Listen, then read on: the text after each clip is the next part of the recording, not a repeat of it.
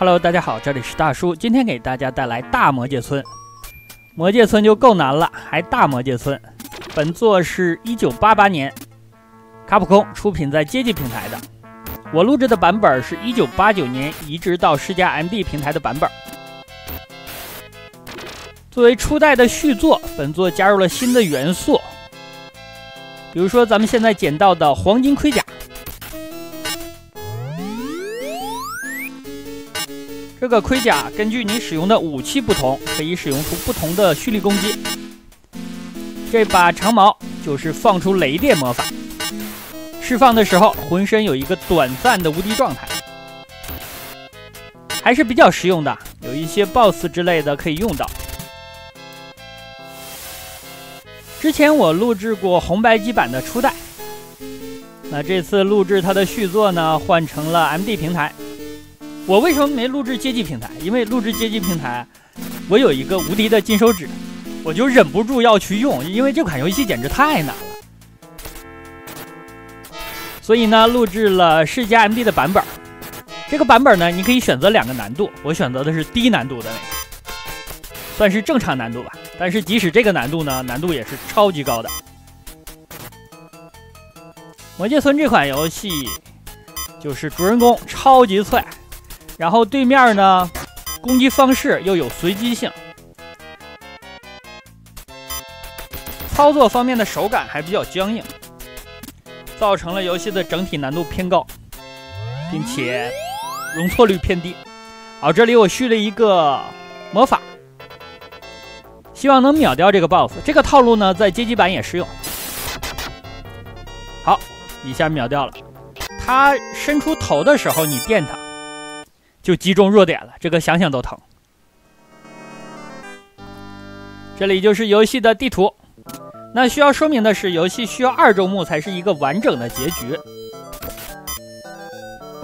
这2个周目主要的区别在于，咱们在2周目会得到一个终极武器，并且呢，拿着这个终极武器，你可以打到最终 BOSS 路西法。另外，在关卡的流程设置上，尤其是怪物的难度上，2周目要更高一点。但好在咱们有那个最终武器，那把最终武器甚至能打掉敌人的子弹，所以说难度反而算是降低了吧。那今天呢，我给大家录制的是1周目，如果播放情况比较好的话，会在明天或者后天放出2周目。如果播放情况一般，那我就换游戏了。啊，这个地方让我想起了马里奥那个火鞭，但实际上这个火的难度要低一点，因为呢，它棍子的部分是没有攻击判定的。这种红魔呢，咱们续它2发，否则这个红魔真的是非常讨厌，经常一下飞过来撞你。本作的剧情呢，就是魔王路西法抓走了公主的灵魂。这样主人公要去营救，剧情很简单了，但是你不能细想。你想一下，这魔王抓走公主的灵魂有什么用，对吧？只有灵魂。这换成是我就不敢想了。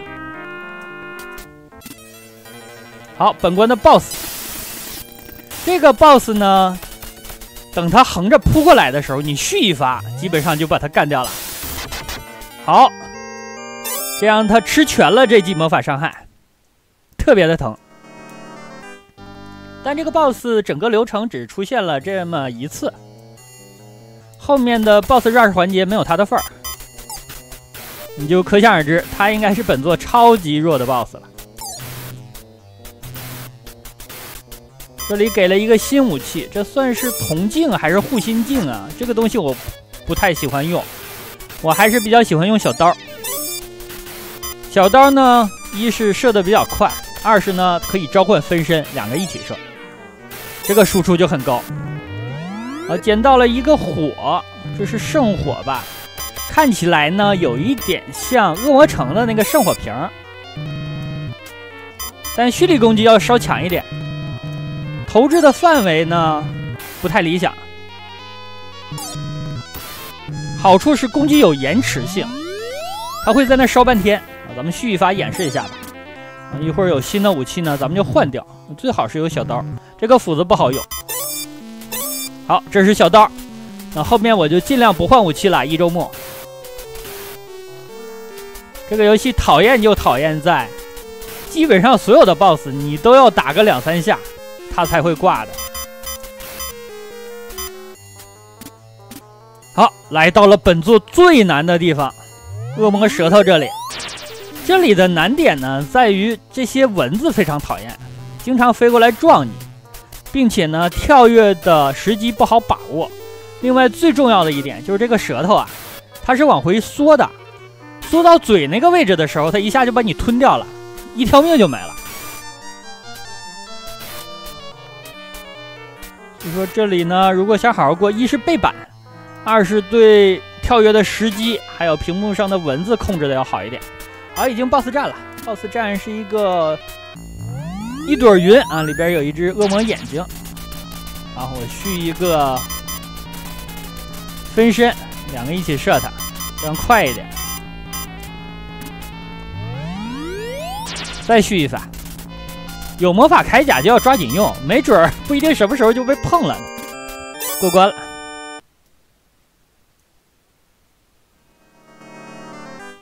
第4关，一个流程就是5关，不长。游戏的宝箱也是有规律的，它是4个一组循环。第一个肯定是怪，而且这个怪发射的这东西呢，打到你，根据你的状态会给你造成不一样的 debuff。如果你是光屁股的状态呢，那你就会变成一个老头啊，拄个拐棍，移动特别慢。如果你是有铠甲的形态，它会给你变成一个鹅，你就不能攻击了。你变成老人的形态的时候还能攻击，但是变成一只鹅呢就不能攻击了。持续一段时间，那这个时间其实非常致命，因为这款游戏的难度实在是太高了。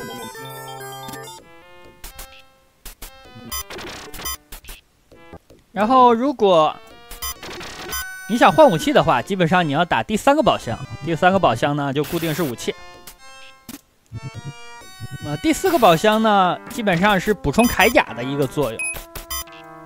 第2个宝箱，如果你是黄金铠甲了，它仍然是给你补充武器。但如果你是光着的话，它就是怪。所以说你要清楚你目前的形态。另外呢，你要数清楚这是第几个宝箱。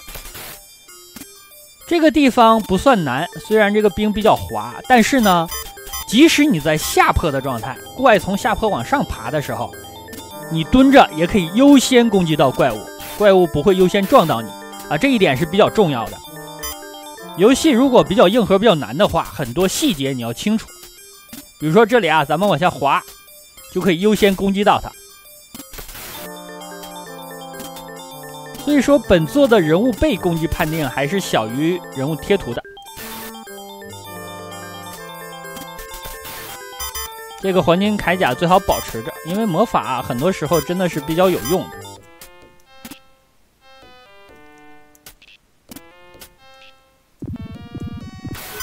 世嘉MD的移植版本大部分还原了街机的状态，但是有细节的不同。首先是画面略有缩水，这个毕竟是不同的机种。另外呢，界面不大一样。这个 UI， 比如说时间的 UI，MD 版在右上，街机版在左上。好，这就是本关的 BOSS， 咱们要打他的5个弱点，5个点，这3个点就给我累够呛了，还5个点，这个慢慢来吧。每个点要打4下，应该是。他身体里飞出来的这个虫子呢，最后还要从洞里钻进去，所以说还是比较好掌握它的位置的。但是呢，那个怪咱们打不了啊，他无敌呀。这把小刀对他造成不了任何伤害。这个虫子就很弱了。OK， 打完这个 BOSS 之前，你是不能从 BOSS 身上跳下来的，地面是没有落脚点的。不清楚这个设定的话，很容易就挂掉了。这个龙，它是盘旋着爬的，还是比较好掌握规律的。好，前方是，这个红魔呀，真的很难对付，所以我就召唤了一个分身来打他。最讨厌的就是他下来撞你这一下。其他还好，另外呢，它正常飞行形态可以躲你的飞刀，你的攻击它是会躲的。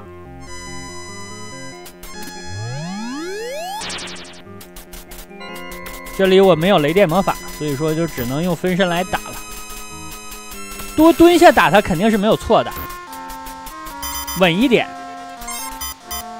稳的代价就是不是所有的机会你都能抓住，但是安全，尤其是已经到了第5关了，咱们要把这个铠甲保住。上面这个猪，它是会吐东西打你的。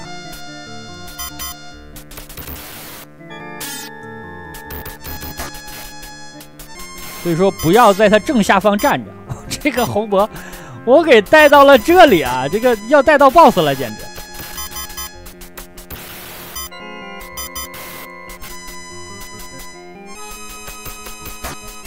好，在这儿把上面的怪干掉，早一点清它。啊，他要吐，他要吐。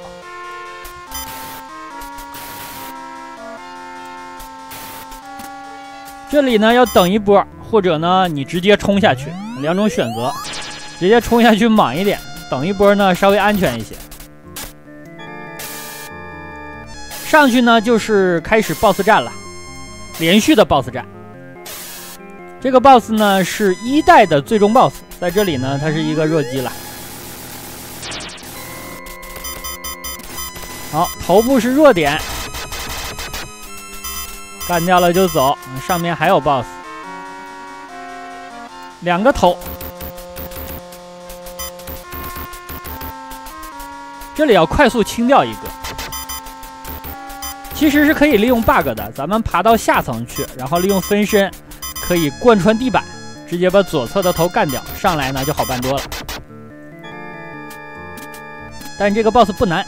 好，前方是2个1代的最终 BOSS， 咱们要迅速的干掉一个。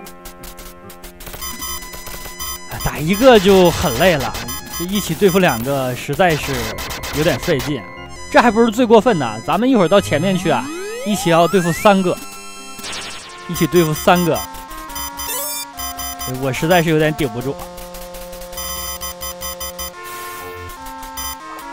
好，眼睛放电之后呢，他就要过来撞你了，这个很合理啊。干掉2个了，好，3个。前方还要干掉一个头，另外呢要对付这些飞行的怪。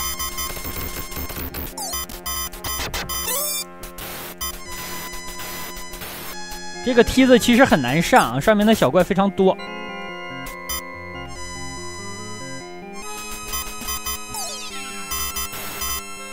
等等节奏，等等节奏，别急，你前方就是1周目的最终 BOSS 了，这里更不要急。一只大苍蝇，咱们续一发吧。好，续一发，疯狂的射，干掉。这样1周目就过来了。过来了之后呢，咱们会获得提示，咱们需要拿着最终武器去击倒最终的 BOSS， 所以呢要进行2周目。公主呢也会给咱们提示啊，提醒咱们穿上魔法铠甲，打开魔盒，女神才会出现给咱们的武器。那好吧，这样一款世嘉 MD 平台的大魔界村移植版就给大家录制到这儿。播放比较好的话呢，我会很快的放出2周目。感谢大家收看，咱们下期再见。